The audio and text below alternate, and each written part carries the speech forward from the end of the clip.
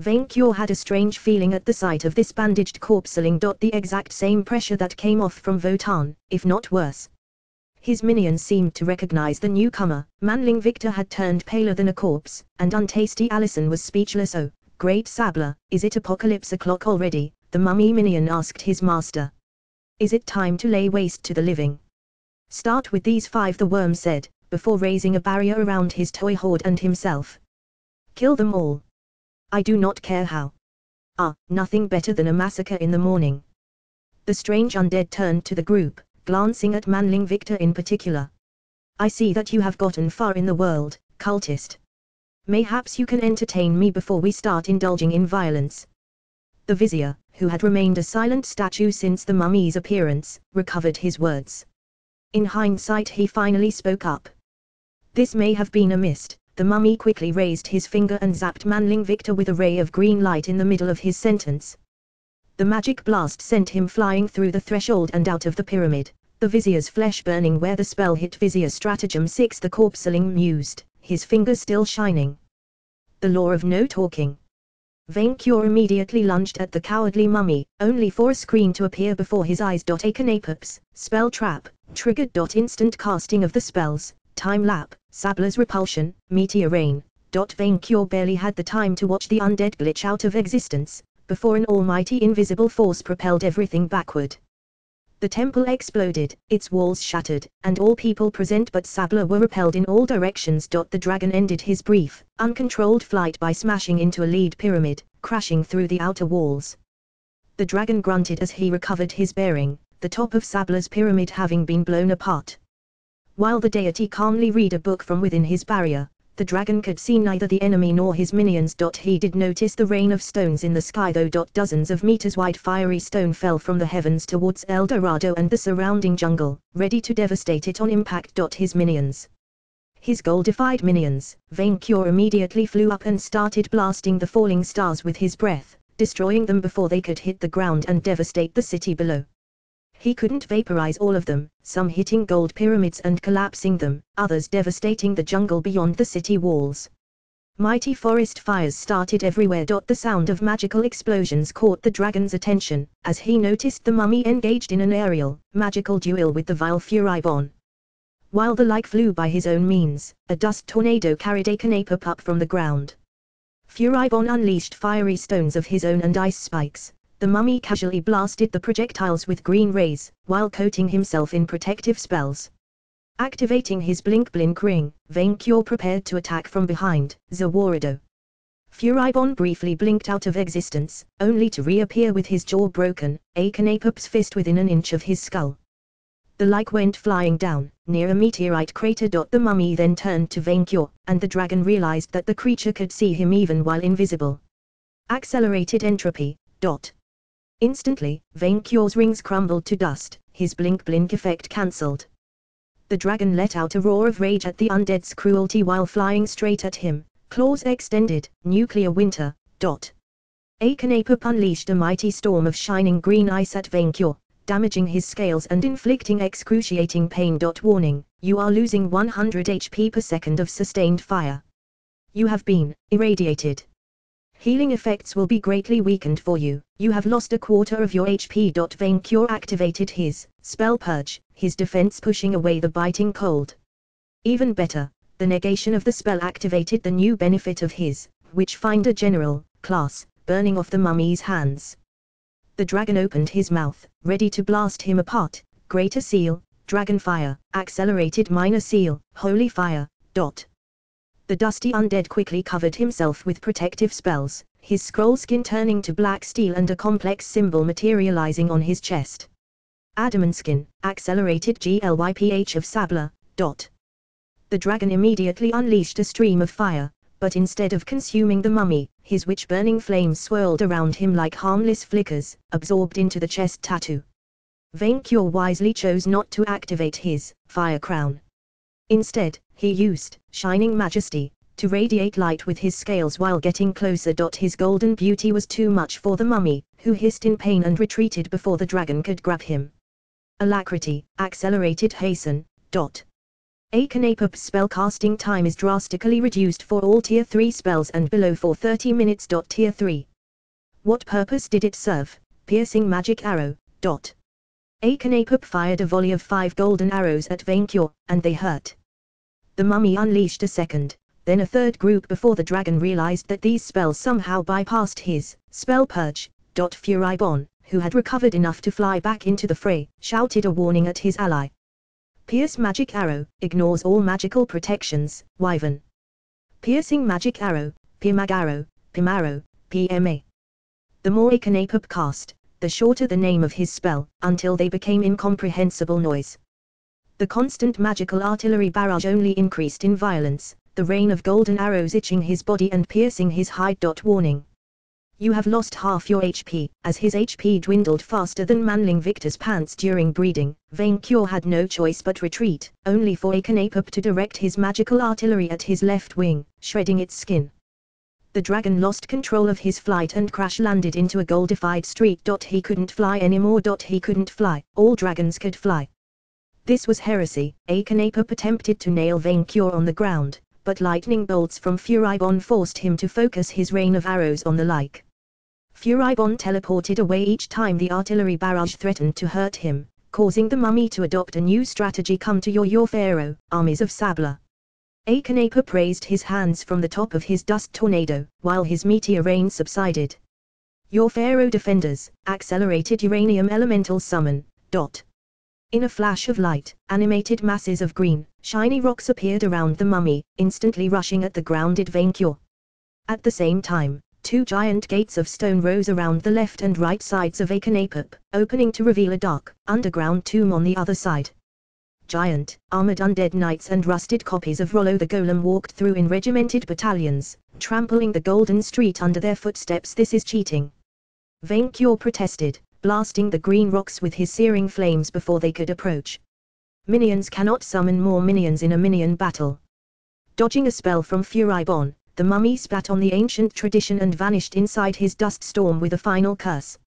Radioactive sunstorm. The dust tornado turned greenish and radiant, before slowly expanding across the city, forcing his like foe to fly back. The undead's minions noticed vainqueur and charged at him. The dragon rose on his back legs and activating Victory Fist, as they closed the gap between them, punching an undead knight through the chest and then another.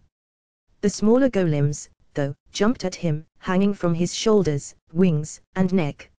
Vainqueur snarled as he took a few steps back, the minions threatening to overwhelm him. Blasts of black fire and jagged beams shot off most of the golems, while hordes of insects started eating the undead alive, disrupting their battalions. On the right side of the devastated street, Tasty Malfi and Untasty Allison appeared, the first summoning demonic locust clouds, the other vines to entangle the mummy's summons. The wicked Furibon flew above them, containing the expanding sunstorm with a purple barrier. On the left, friend Victor led the group of demons he had called against Votan, having himself transformed into his overgrown goat form. They immediately engaged the undead knights, turning the entire area into a war zone. Dozens of gold statues shattered or broke from the fighting, the dragon thankful they had brought the battle away from Sweet Chocolatine and Felix's trapped forms. Take a message to, don't care about extra cost, transport them. Vainqueur barely heard Demonling Victor's conversation with his troops, their words drowned by the noise of spells and weapons clashing. A succubus opened a portal to Happyland and fled through, while Demonling Victor raised his scythe to cast a spell, control weather, sunny day. Demonling Victor immediately negated the mummy's unnatural sunstorm, causing it to collapse before its diseased winds could reach vainqueur. The skies cleared, the sun shining brightly on the disoriented Akanapop and the war zone around him. Permascan. The wicked Furibon cursed the mummy with his magic by surprise, a floating screen appearing above his head. Akanapop, the Your Pharaoh tip, Black Pharaoh, Undead / Eldritch, level 85, Your Pharaoh 20 / Sablaris 20 / Chronomancer 30 / Dark Lord 10 / Sealmaster 5, HP, 2214 / 2550. Weaknesses, Spirit, Life, Holy level 85. Untasty Allison panicked, while the gates remained open, more reinforcements coming. Capped, Chronomancer, and Sablaris. Even Furibon was afraid, but vainqueur. against an enemy with less than 3000 HP. The dragon wasn't impressed, having more than twice that amount. His Witchfinder General instinct told him that, like any non-dragon wizard, that mummy could hit hard, but couldn't take much damage in return. Geomancy, he snarled, after shaking off the last of the golems. Field type, ancient ruins. Effect, earthquake. While Tasty Malfi was accidentally knocked back and untasty Allison endured, both Furibon and friend Victor simply flew as the first tremors started. The very ground around Vainqueur shook, houses collapsing and enemy minions being thrown off their feet. The road of false gold broke, rifts appearing everywhere. One of the mummy's gates crumbled, but the other endured the attack, allowing more monsters to go through. Zawarado, accelerated scrying shield, Akanapup vanished once more, replaced by flying stone spears, piercing golden arrows, and a monstrously huge, winged, many-eyed squid. The wicked Furibon repelled the projectiles with his own spells, while the newly summoned creature raised its tentacles threateningly at Victor RMGLW Naf Shugoth. It hissed in the ancient, lead-laden language of the moon. Charisma check successful. Madness, negated, YYMG Mjepal Nai. Demonling Victor answered in the monster's language. The squid stopped, exchanged a few words with the vizier, then let out a sound which the dragon took for a laugh. Then it turned on the mummy's armies, smashing golems with its tentacles on its way to the last gate. Vic, what did you do? Untasty Allison asked, breaking rank with Malfi and Furibon to cast healing spells on Vainqueur. Full heal. You recovered 10% of your HP. Master's Shield, granted you the region status. Oh. I told her that I knew her dad, and we exchanged pleasantries. Demonling Victor said as he cut off a golem in half with his scythe, while Allison used the same spell again and again on her master. She made a very inappropriate black cat joke though. Akanapup suddenly teleported into their midst, taking the trio by surprise. He hit the ground with his talon, causing spears of stone to rise from the pavement below the group. Demonling Victor immediately raised his spirit shield, stopping the deadly spell, while Allison quickly cast a spell. Cybel's Tree of Life. A tree of pure, sacred green light erupted below Akanapup, its holy energies making it squirm and shamble. Mean look, Akanapup retaliated, his funerary mask somehow glaring menacingly at them, with a particular focus on untasty Allison. Instadith, negated, for you. V and Amp, V stood proud, but the dryad instantly collapsed, her eyes lifeless. Before Manling Victor could even shout her name, the mummy disintegrated her with a green ray. You will raise her later, minion. Vainqueur tried to inspire hope back in his minion's heart. For now, we prevail. Charisma check successful. Your minion's stats increased by 1 stat each in desperation. Both members of V and Amp, V lunged at the mummy, scythe and fist raised. Akanapup glitched out of existence before Vainqueur's hand could squish him, unleashing a disrupting wave of energy in all directions. Most of your minions' buffs have been removed. Master's Shield, reactivated. You gained the region status. He leaps through time. Furibon shouted from afar, while he and the demons tried to contain the constant reinforcements by reaching the last gate. Malfi was busy shaping a bridge of ice over the enemy army to better circumvent them. Time effects are useless against him, and he can move even inside my own. Zawarado. Leap through time. Demonling Victor quickly figured out the enemy's technique. He teleports to the future, bypassing all attacks. That's his strategy. He summons monsters, traps and area of effect spells before skipping town. Then he will reappear at the same spot where he last vanished. Vainqueur raised his hand, and as he had expected, the mummy popped back where he had vanished the first time. The dragon immediately poked him in the face. The godly minion raised his arms in protection, and instead of being snapped in half by Vainqueur's blow, simply stumbling back. His metal scroll skin mostly resisted the attack, although the proximity with Spell Purge lifted some of the mummy's protective spells, wounding him with fire. Furibon's screen above his head showed the damage. HP 1720/2550. That was all. Vainqueur decided to simply eat the mummy alive, but it started retreating at in-dragon speed, retaliating with a quick volley of golden arrows. His minion immediately rushed to his side, his Master's Shield activating to help Vainqueur recover from his wounds. Unfortunately, the mummy immediately noticed feel the power of decay, dragon. Fallout.